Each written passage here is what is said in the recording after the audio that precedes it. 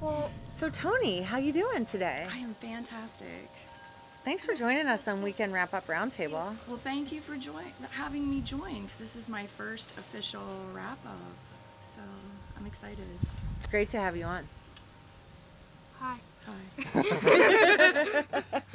Well, this is Toni Morrison. Yeah. What do we start? Well, I have some questions to start out. Can I just start what out? do we start out with first? Well, what I'd really like to talk to her about, so Toni, one of the things that I think is really interesting is that she was in the military for a long time. How many years were you in? From 1993 to 2001. 1993 to 2001. Yeah. 8 years. 8 years. That's your general contract for being in the military. You do 4 years active, 4 years inactive, or you can split it up at your contracts for 8.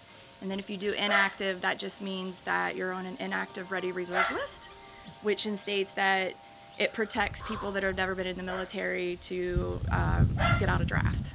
So we have all those folks that are sitting out there that could be potential if a draft ever comes back. Wow. Now, could they ever recall you?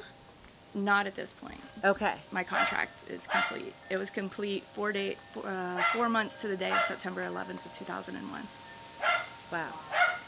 So now, why did you join the military? Did you always have a desire just to serve your country?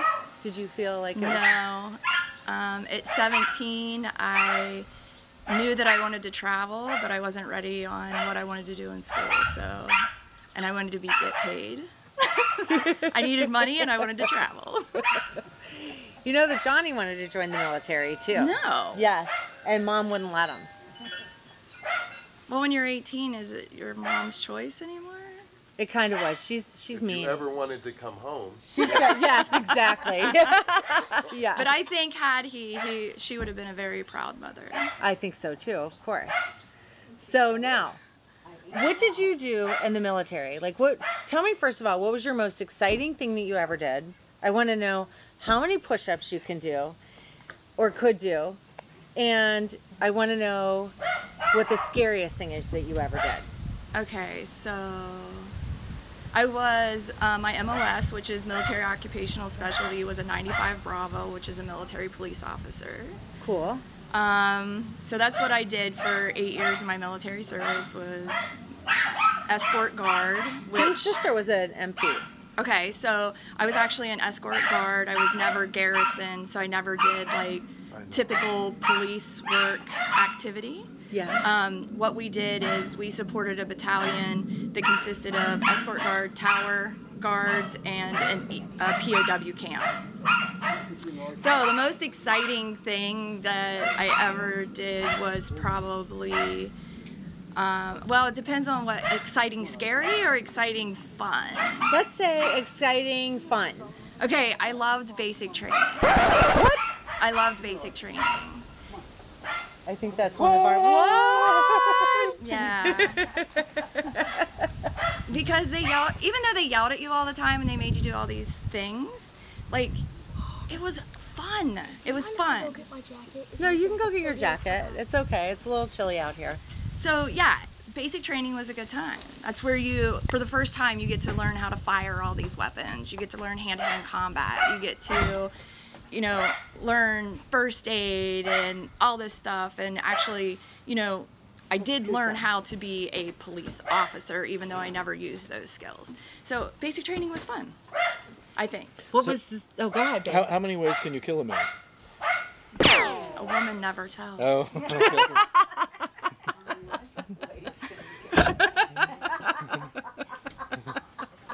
I do not tell my secrets.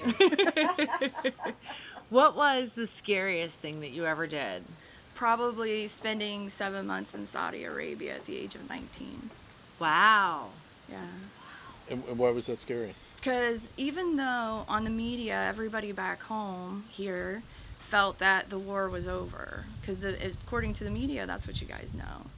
But in 1994 and 95, even though Gulf War was over and all that stuff, Scud missiles were still coming in and you didn't know what was in them.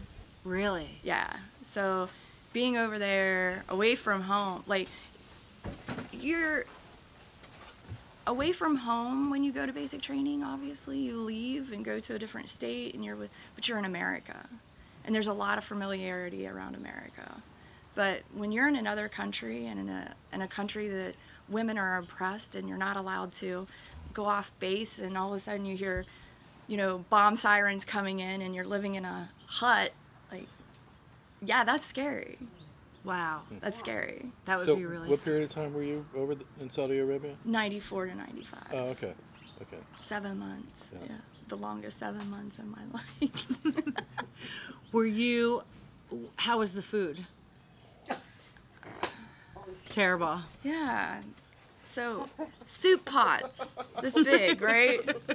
Coffee grounds, water, boiled, a ladle to get it out. So, your little cups were this much coffee ground and that much coffee. Wow. So, and there was no creamer,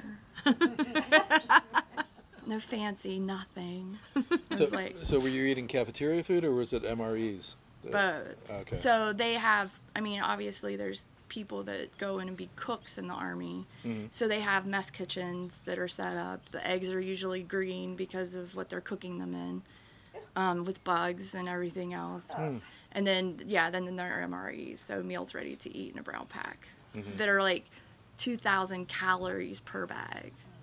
So what is something that you think is a way that us civilians, I think one of the things that's most remarkable about America is that we are an all-volunteer army, Yes. right? That our military is completely volunteer. Absolutely. What are some of the things that we can do to show our appreciation and show support for military people out there? Oh, there's so many different ways. The regular military, even though a lot of the funding has been cut, you can always find ways to send those comfort homes to those folks that are deployed. Just because we're not in wartime doesn't mean that we don't have troops in other areas of Well, hardship. we are in wartime still, right? Conflict time. Conflict time. We're in conflict time. But, when you first go out of the Army, if you don't get deployed into a warship, you have to complete a year's term hardship in either Korea or Japan, and you're not allowed to have family over there, even if you're married. So sending them to the comforts of home, and then supporting our veterans, because even now, our veterans that are coming back, they're very young, and there's a lot of them that are very disabled. So supporting them with clothes, stuff that they need just for daily living is phenomenal, because they don't come back and they don't have the same insurance. It's hard to get in to VA hospitals, and when you get into VA hospitals, it's like this long wait to get on the list to the treatments you need, unless you're very bad. But some people are healed from very bad to still needing follow-up care, and it's just so supporting them in that way. That's great. Thank you. How many countries have you been in? Do you drink from this? I've been in 7 different countries. 8.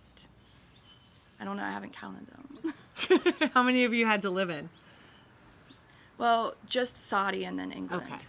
Oh, just England. Yeah. Was But that that fun? was for civilian work Okay. recently. So, yeah. What is your best travel tip for us? Don't take too many clothes. Okay. You never need as many clothes as you think you're going to need. That is true. Yes. And what? You never do. You never do. Like you say, I'm going to wear this dress, and no, you don't. So you're schlepping around a bunch of stuff that you don't even need. Absolutely. Can I ask a question? Sure. When Question you from the said audience. that the veterans don't have the same insurance. Doesn't the military have the best insurance that you could possibly buy? Well, it's all paid for, without a doubt, but it's getting access to that care. Yeah. It's hard. There's a huge wait list.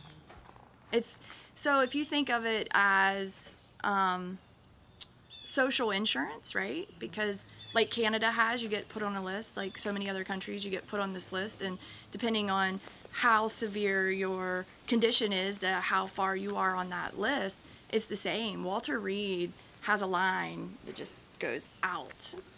Do you have to use that military insurance only for military personnel, or can you go to outside doctors and use it? No, so it's kind of just like insurance. If you choose to go to a private physician to get care, you have to pay for it and they'll reimburse up to X amount of dollars. Just like if you go out of network now, you're paying 80/20 or whatever your plan states. So Thank you. you're welcome. Well, Toni, thanks so much for being on the show. Thank you. We're so happy to have you. This has Yes. been great.